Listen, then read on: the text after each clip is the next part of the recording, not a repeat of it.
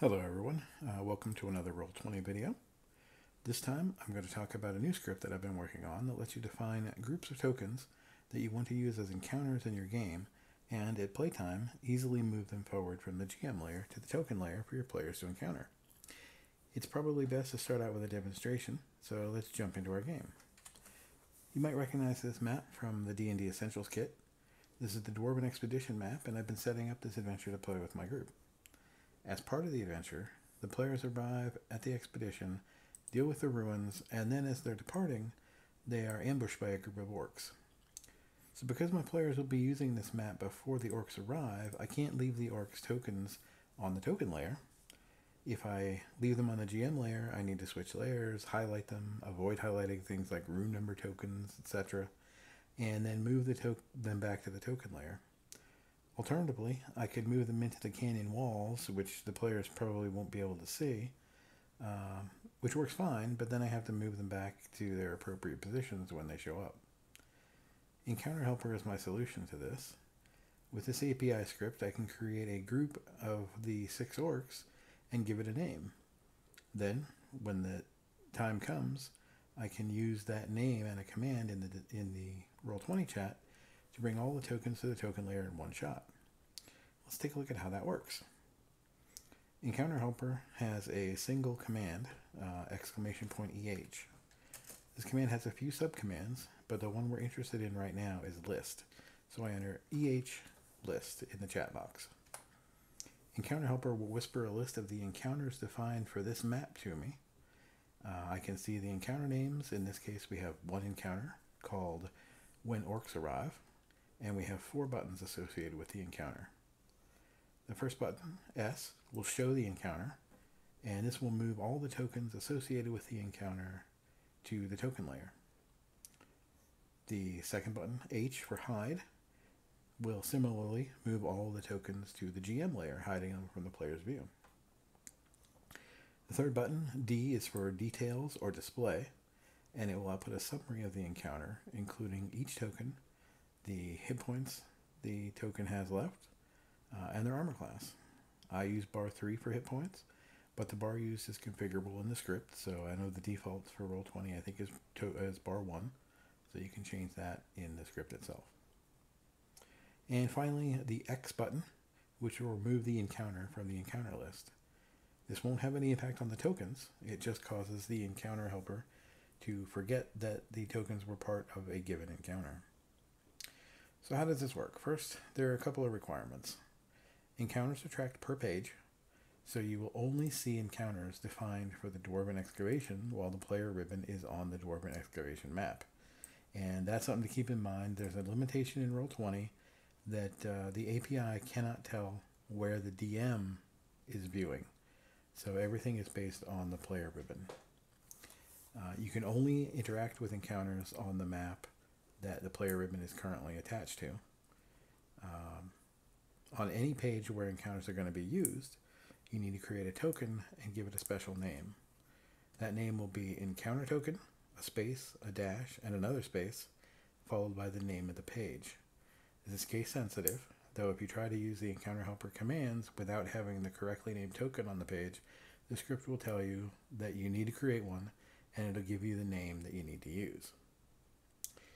So I have my token here. It doesn't matter what it looks like, it doesn't matter how big it is or what layer it's on, it just has to exist with the correct name. My players will never see this token, so I've got it on the GM layer. Behind the scenes, what we're actually doing is that Encounter Helper is saving details of the encounters we define in the GM notes section of this token. I wouldn't suggest editing this manually though. The Roll20 editor tends to do really weird things with the text you put into notes and GM notes. And it would probably interfere with the functioning of Encounter Helper. You also wouldn't want to go look up all those token IDs by hand anyway. So that begs the question, how do we create an encounter? So over on this section of the map, I've got a few ghouls set up. I have a couple of them out in front, hiding in the ruins as ambushers, and a large group that the players can spot when they enter the area. And we'll set up 2 encounters for this. We do that by simply highlighting the tokens we want to be part of an encounter and entering the command create followed by the name of the encounter.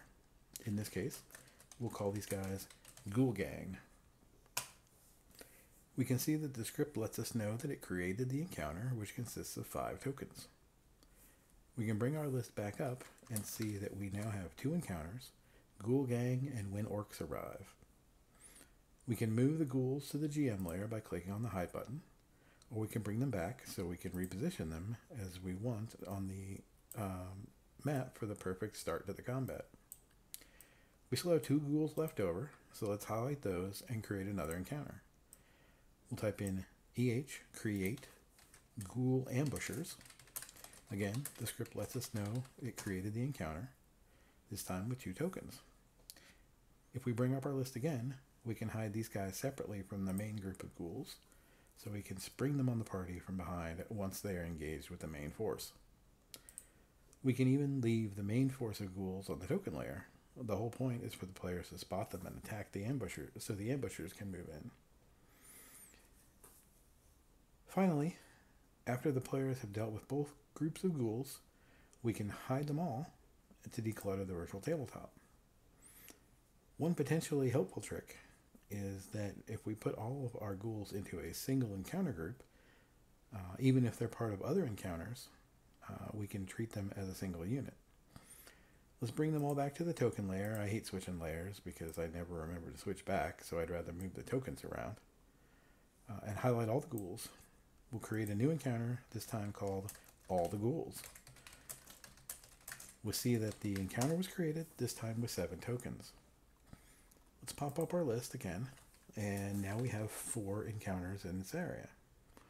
We can show or hide the ghouls as a group of 7, as a group of 2, and a group of 5, any combination we like. The other place I think this script is useful is for random encounter maps. For example, if you have a generic on-the-road map, I can set up all of the encounters on the map, and when I move my players to that map, I can just pop up the encounters that the players are facing at the time.